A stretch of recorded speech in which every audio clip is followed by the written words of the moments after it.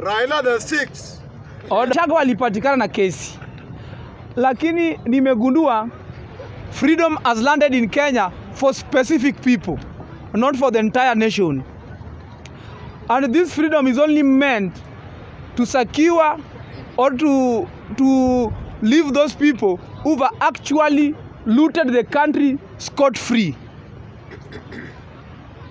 I can't understand ni vipi DPP alikuwa na prosecute a lame case. Sasa anatuambia that alikuwa forced, mara sijui alifanyiwa nini. Freedom has landed for specific people. And hiyo chenye imekuwa demonstrated. Sasa nimesikia vile Gachagua anatolewa kesi, Isha Juma pia analia, ati pia afanye nini? Atolewe. So it will be a series ya kutolewa mashtaka kwa wale watu wako na mashtaka for specific people.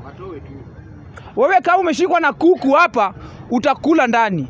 Na ule mtu anapotelea mabilioni, freedom yake imefanya nini? Imefika. So hiyo mimi chenye ningeomba sana, hii ofisi ya DPP, ofisi ya DPP itolewe. Huyu DPP atolewe kazi. Because ni mtu anaweza kuwa compromised. DPP's office is an independent institution. Tutowe DPP, si ofisi ya DPP. Tutowe DPP, si ofisi ya DPP. The person in office ndiye atolewe.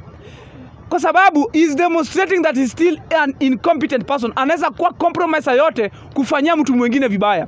Kumaanisha if today Ruto akona issue na wewe, atatumia the same DPP kukucompromise. Because anajua he is weak in a way. DPP ni kabila gani? So mimi chenye naomba huyu DPP atolewe kwa ofisi.